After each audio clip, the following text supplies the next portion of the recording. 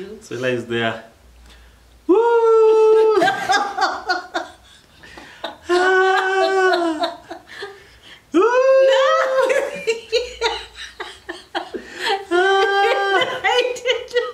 I was breathing.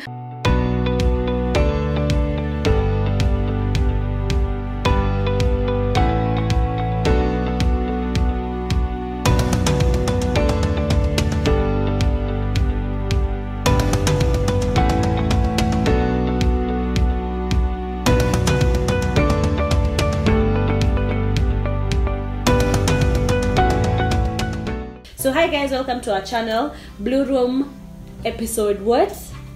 Just continue. It's an Episode our delivery story. So picking up from where we left last time, the story that we had.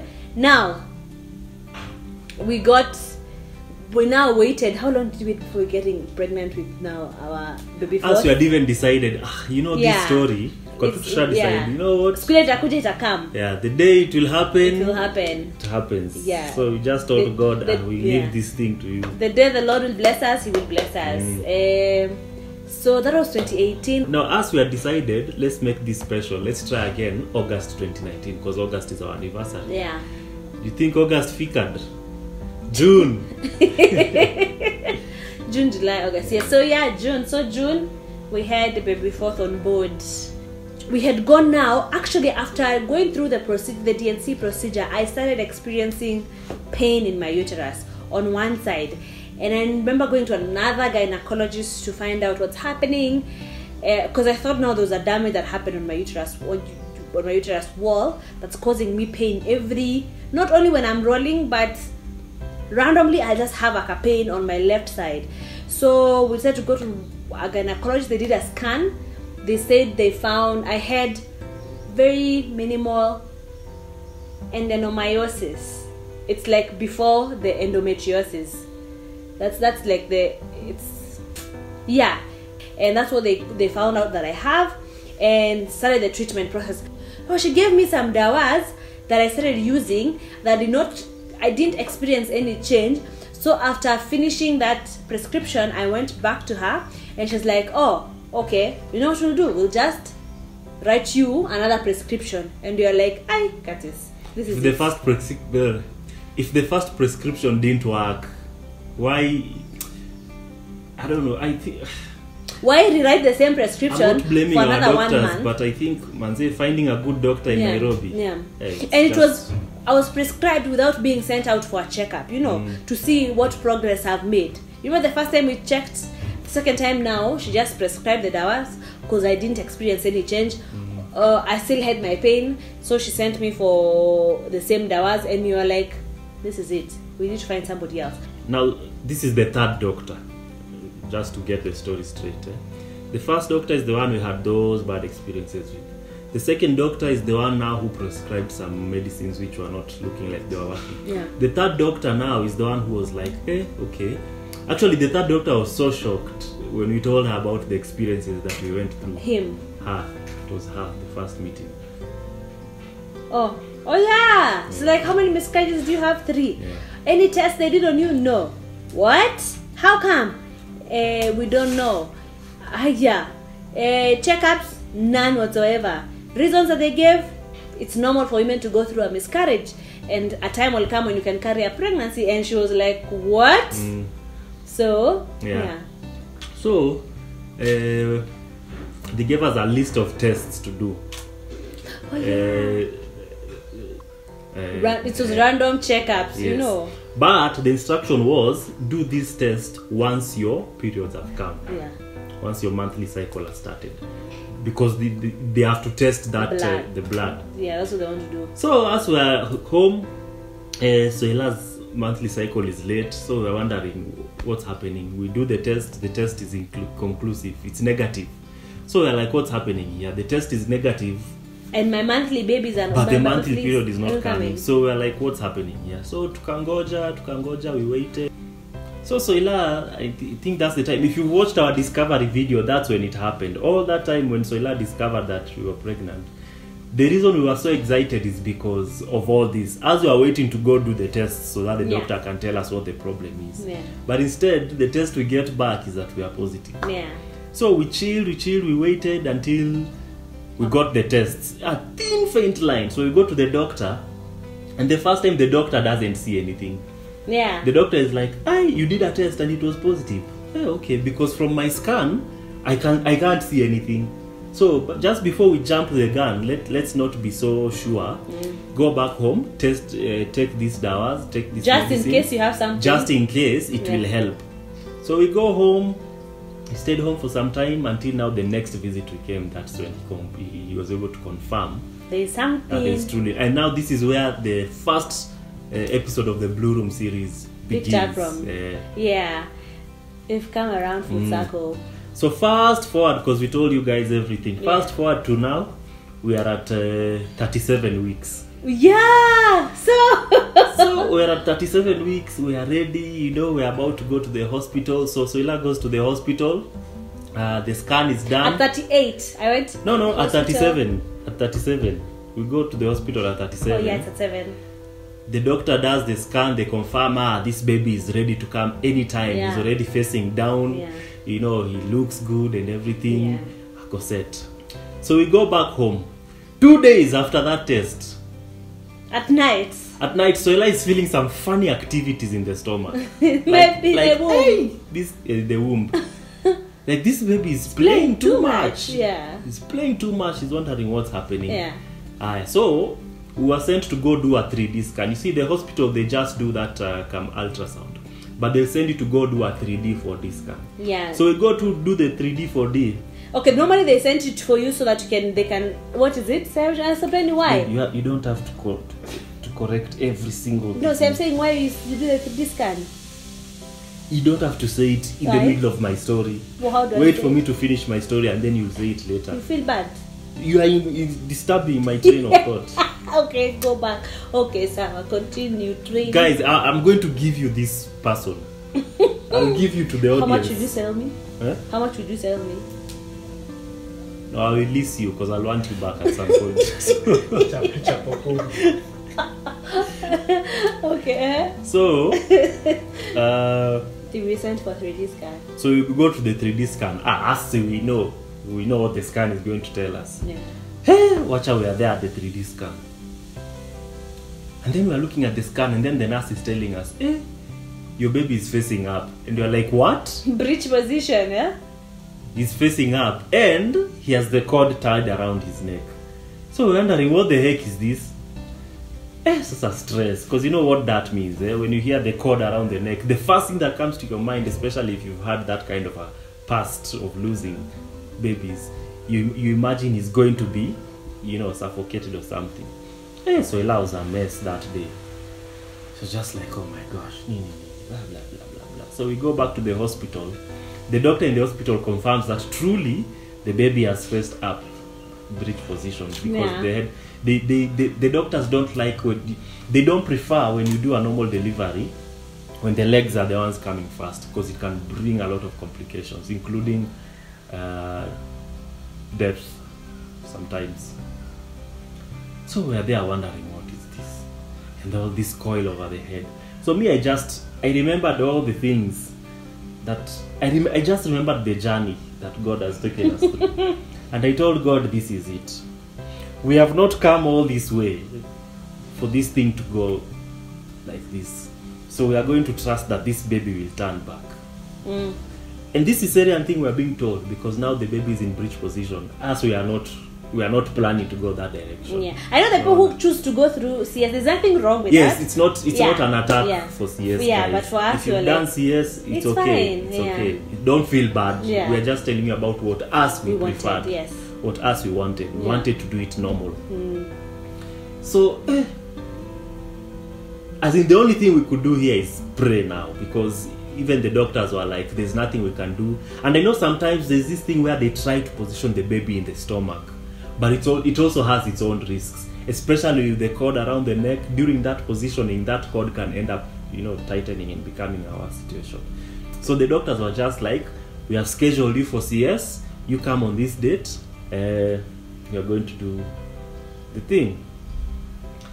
So we just told our friends, we told our pastors, we told our parents. Now it was prayers. Guys were just praying. Then one day, 38 weeks. Or 39.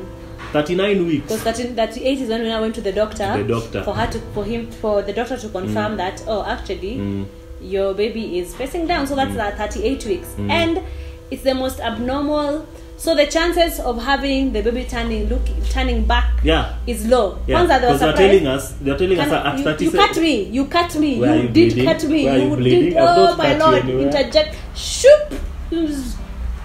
You know, last time you told me to interject. What kuniangalia hivyo? So the baby kwanza turned face down from week 26. The baby was looking chini, but the head was down from week 26. And then week 37, they flipped to be in breech position. So when they go for that 3D scan, because for the doctor sends you for a 3D scan so that they send you for that. They had you confirmation that baby is in the best position for normal childbirth. So that's what you take back to your doctors for them to say, oh, now we can book you in for kawaida birth and not CS. And then that's when we did confirm. The scan guys are like, your baby is breech. We go to the hospital after 1 week, because now you have to go after. When you're late in your pregnancy, you go we go weekly. So when I'm going for the last week, for the next appointment, my doctor, just by holding, is like, the head is down. So, madam, we are booking you for a CS. And I'm the head like, is up. Oh, the head is up. We are booking you for a CS on this date. So they gave me 5th as the date.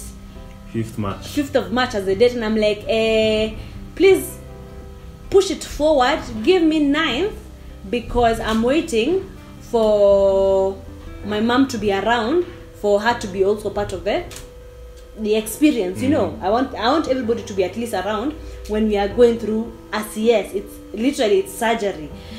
But in my heart, in our hearts of hearts, we knew this is not we don't want to go through it. So we had to involve all our close people to start praying for us. We pray that this one can turn down, which the doctor said it is impossible. Yeah, by 37 it's a really weeks, rare case. By 37 weeks, if the baby is not facing down, chances are it won't happen. 38 they are still facing down. By 38 they are still facing up. The face facing up. The head was still up. And the chances were. I remember me at some point I even lost faith on that. I was just now worried, where am I getting money for CS? Soila was like, Soila was sure. I'm like, I need your support in having faith that this baby will turn, his head will be down again. But I think he may have given up on, because it was the most rare of cases. So 38th week kushas, and we continue praying with our BS members and our friends and family. So again, I go for my 39th week checkup before, because you go until you give birth. So I go for 39th week checkup, and she checks. She's like, madam. Once I walk into the room, she's like, has the baby turned? I'm like, you'll have to confirm for me. This is 1 week since the baby was facing up, when it was in breech position. And she's like, has the baby turned? I'm like, you'll have to confirm for me. So she tells me, ata before nikuandike anything, panda kwa your bed. So I'm there and start checking. Like, why do I feel like the head is down? And I'm like, what do you mean that the head is down? It's just been a week since the baby alikuwa ameangalia juu, and now I didn't feel, remember the activity that I felt when he was standing? I didn't feel that much activity. That much activity when he was now turning to face down. But you guys, the exercises, I looked up online what to do for if your baby is breech position, for them to go to be head first. I was sitting upside down. Curtis was laughing at me in the house because I was constantly my head down, my feet are up, and my lower. I'll show you the exercise that I did to have my baby turn. But honestly speaking, when she said that, why am I feeling as though this is the head now at the lower part of your belly? And I'm like, what? So she's like, I'm going to send for a scan just to confirm. Now I'm starting being paranoid, because I'm like, okay, probably, the butt area also feels like the head because it's at staff. And she sent me for a scan. And the woman, the other who did the scan, just placed is it called a Doppler? No. That thing. That thing. Just places it like, yeah, the head is down. And I went back to the doctors, to the gynecologist, and I'm like, yes, it's confirmed. The head is down. She's like, you're one of the rarest cases. Is that even a word? Rarest. Oh wow. Rarest cases. So me, I was at work at that time. I was teaching at some school. So Soila calls me and is like, yeah, so your guy has turned back down. And I'm like, what? But yeah, you know how Soila sometimes has jokes. Yeah. So me, I'm waiting for her to tell me, no, I'm kidding. And I'm like, she's not saying she's kidding. Yeah. And I was like, you mean? 39 weeks. At 39 weeks, that is because we have a doctor at our church and he was telling us, guys, consider yourselves having experienced a miracle, because that is impossible. It is a very rare thing to happen. So we were just like, hey, thank God for coming through for us. So now, after that, now we started the long wait. Oh, yes. The moment you hit 37, 38, 39 weeks, you just want that baby to come out. Yeah. So and I think now for me, now that the baby was facing down, I'm like, I'm ready. not giving you any opportunity to turn again. Yes, please come out. Yeah. So it's make him drop and engage properly. That was now some of the things that we were working towards. Yeah. So this particular day, this baby is very interesting. He came exactly on the due date he was given. Yeah. So that day, I go back home. I go buy pineapples. Oh yeah, I go buy pineapples because pineapples apparently they induce. So I go buy pineapples. I take pineapples back to Soila. I find Soila had cooked some pancakes there. Nini. I buy food. So I'm like, babe. Soila is like, Kai, why am I hitting the camera? Stop hitting the camera. So Soila is like, hey babe, the way I've been feeling today, I don't think we are going to sleep in this house tonight.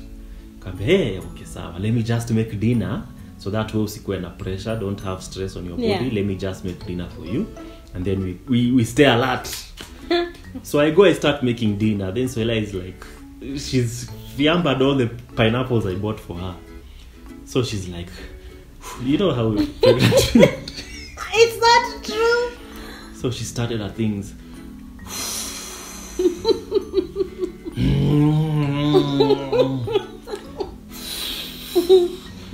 Wow, babe, how far is that food? So me, I'm just there, I'm cooking. Then she's like, hey, let me go shower. Maybe it will help me relax. So she goes showers in the home water, in the home shower. Hey, nasikia too some funny sounds in the shower. Woo! No. It's not true. It's not true. So apparently the contractions are now getting worse in the shower. Soila amekuja ameniambia, "Wow, babe, we have to go."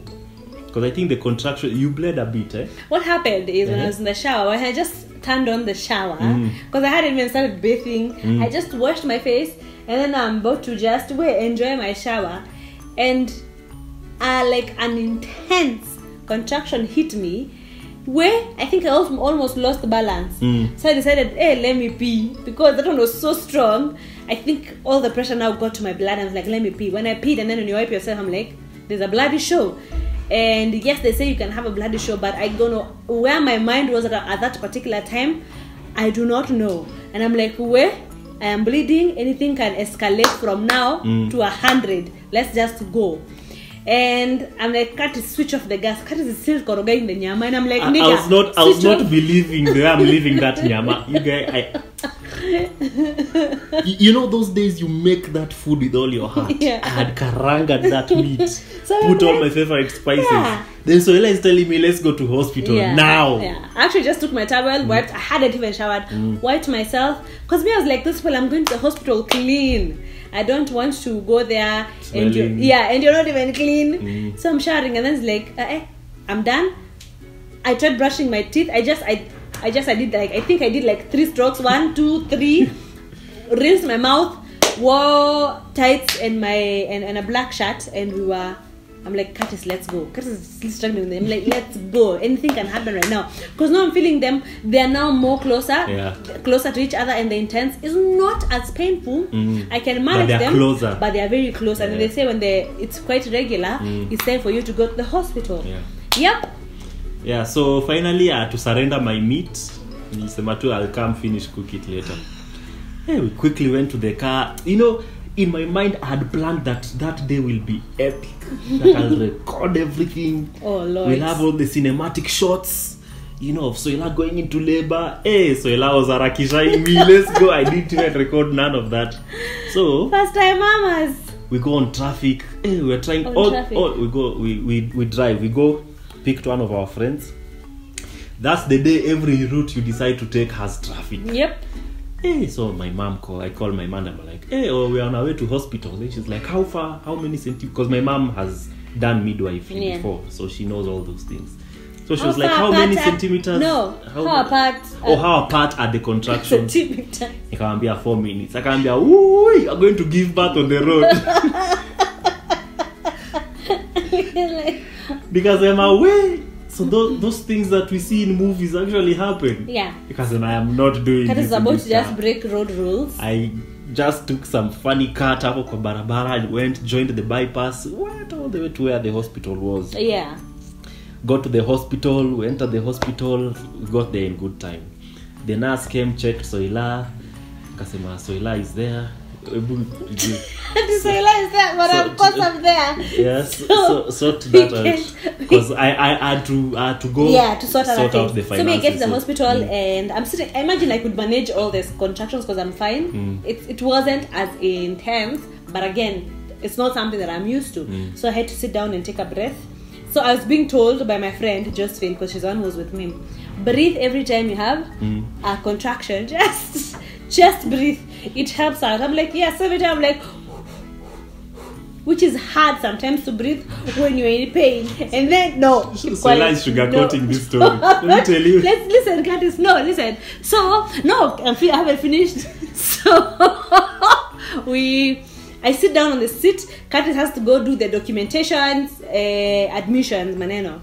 So the nurse is like, hey, why, Basi, you won't go back home today because if these things are this close, you won't go back home. So they give me the maternity mangoes, prepare the bed in the labor ward for me. They even brought me dinner. We're just now talking there with Josephine saying what I didn't like all I think now my taste buds have already changed. I started tasting. I didn't taste. So I just had yogurt because everything else was tasting blunt and weird. And we started having conversations until now they decided, the doctor said, let me check you just to confirm how many centimeters you've dilated. That is the worst thing ever that has ever. I think next time I would go to the hospital when I'm 10 centimeters because I'm not ready to be checked. It was the most uncomfortable thing ever. So after being checked, wore my clothes again and said, I told Josephine, I think I was 2 centimeters. Yeah, 2. I think I was 2 centimeters. And told her, oh, let's go. It's around now. It's around, was it 10? Yeah, around 10 p.m. Muko. Let's go outside for a walk. So we are taking laps in the hospital, walking around the hospital so that I think the baby can drop and my labor can progress pretty fast. We walked until I was like, Yawa, at this rate, I don't think I'll have the capacity to go up a staircase. So let's just go back to the hospital, let's go back to my bed and just wait for it to progress from there. We got to this is around 11 p.m. Yeah, around 11 p.m. So we get to the hospital, to the bed, and we start chapping storo. But now they're more intense. I can't now chapa storos with anyone. Now it's time to rub my back. I breathe when contractions come. I breathe, and then the Curtis have to take turns rubbing my back. Why are you laughing? See, I'm just laughing how you were rubbing your back. Yeah, but you aren't rubbing my back. It was so tiresome. It wasn't tiresome. The pain that I was feeling, rubbing the back made it better, as in manageable through every contractions. I think it got to a point where the contractions were hitting hard and painful, I don't know if it was better lying down. I remember one time I got off the bed, knelt on the seat, and just, they say those labor positions that people say that they're better. That's what I was doing, but the pain was not going away. I puked twice. No. So Soila has greatly edited this story. I'm not edited. So Soila was there, lying there on the table, and I'm not doing this to make fun of her. She's the mother of my child.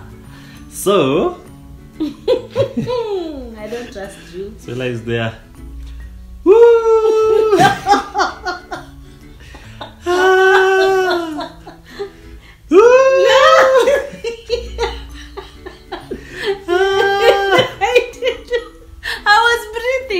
I didn't do that. So I didn't do that. Josephine is telling Soila, breathe, breathe. Don't make noise. Okay, Soila is like, okay. 2 seconds, she's forgotten.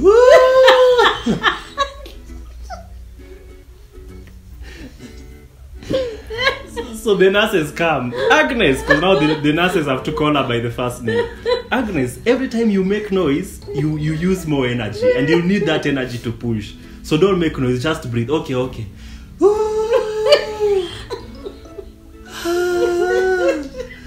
Then she reminded, breathe. A contraction hits.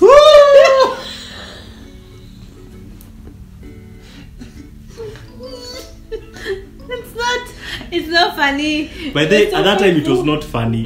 Right now it's funny because we are thinking about it in hindsight. At that time it was serious business. Yeah. So Soila finishes making her noise, then she sits down on the bed.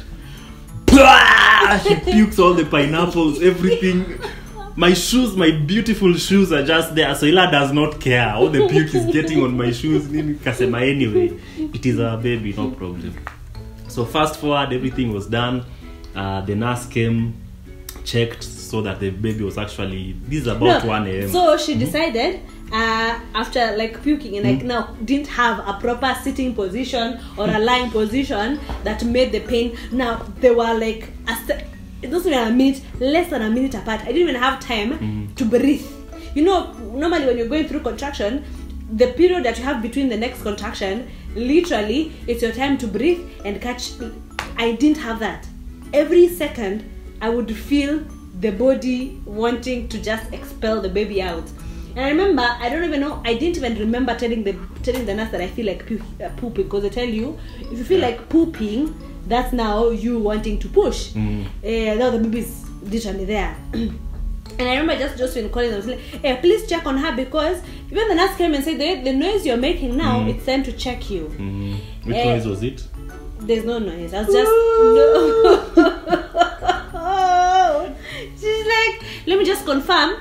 But I'm like, let this pain kwanza push. I was like, it won't push her right now, but just wait for it to pass, go the contraction to pass, and then I'll check you. She checks me. She's like, where? The baby is here. Let's just go. Ikipita hii. Faster. Let's go to the delivery room. No shoes. I don't even know if I wore my slippers. I don't even remember. And we went to the delivery room. She's like, I need you to, because it was so fast. What do you call it? It progressed. Pushing. It progressed pretty fast as well. So by the time we got to the delivery room, they had to start wearing, finding thingies. She's like, don't push, just breathe. When a contraction comes, do not push, just breathe, because a baby can come and you're not ready. The place is not set up. Like, okay, set up, and like, now we are ready. Push every contraction. You push. I just did 4 pushes and the baby was here. That was fast. Very fast. Yeah, you pushed that baby fast. Yeah. Me, I was expecting to see the things I see in movies. Like 1 hour. Yeah, you tearing my hair, calling me all sorts of names. Yeah. So I was so disciplined. Very disciplined. She just pushed twice or thrice without dramas. Yeah. I was like, wow, that was very interesting. So the baby comes out. Soila is given the baby. I don't know why they didn't want me to hold the baby. Did you ask? See, I was about to akasema, you are the one who has to hold them first. Oh, you should have actually. I don't know why you didn't insist. I don't know, probably they didn't trust my... Were you clean? Whatever. I was very clean. Were you sure? Yeah. But anyway, they're doctors. I trust that they know why they did that. Yeah. So Soila akasotiwa hapo, the baby was taken there. And that's how they deliver the story. Okay. The Yeah. baby just came out like this, and I was like, yes, That's the their nose is mine. I won the bet. So Yeah, and they came out and crying. I'm like, yay! And the pain, just like a bulb switch, went off. Pim! And I'm like, wow, all that drama for it to just die off like that. yeah. And now it was the breastfeeding journey. That's another story for another day. Yeah. How are you feeling?